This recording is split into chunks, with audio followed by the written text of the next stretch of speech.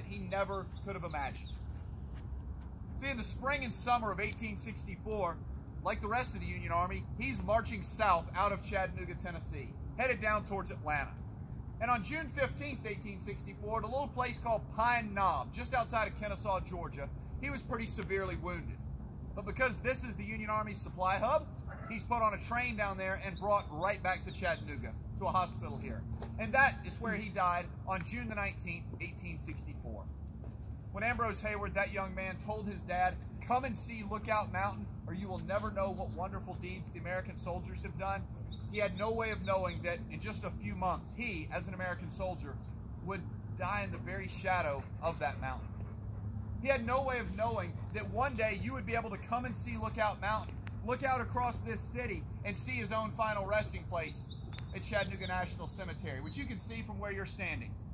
If you find the interstate here, it kind of cuts across the valley. Look just on the other side of the interstate, about kind of halfway across the valley, you'll see a big open green space with a few scattered trees. That is Chattanooga National Cemetery, where Sergeant Ambrose Hayward, the young man who wrote that letter, is buried in Section E, grave 11,428. Now, I began this presentation today by firing this weapon out across the city and asking you guys to envision what would the Battle of Lookout Mountain look like or sound like. I'm going to end by doing something very similar. I'm going to load and fire the weapon again. It should, if everything works properly, look the same, sound the same, but this time I'm going to intentionally aim right over that cemetery. And this time, instead of asking you to envision what does the battle look like, I want you to think about what does it mean when we're, say, in a national cemetery or at a funeral service, and we see those soldiers fire those weapons, those tools of war, out across that sea of headstones, not as an act of violence, but as an act of remembrance. And I'm going to fire this last shot as just that, an act of remembrance out across that very cemetery where Ambrose Hayward is buried. For those of you guys that may have come up recently, I am going to fire a weapon when you guys see me load. If you'd like to cover your ears, you can. I will get you guys sit tight right there for just a few minutes.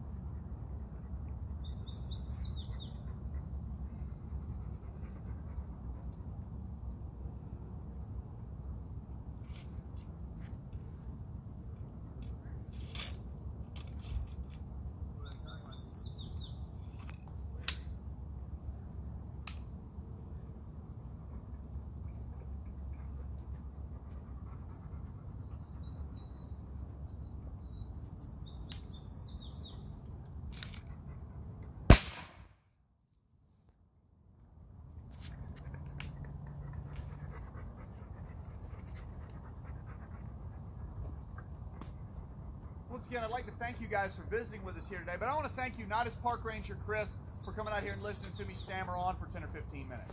I want to thank you for something special that you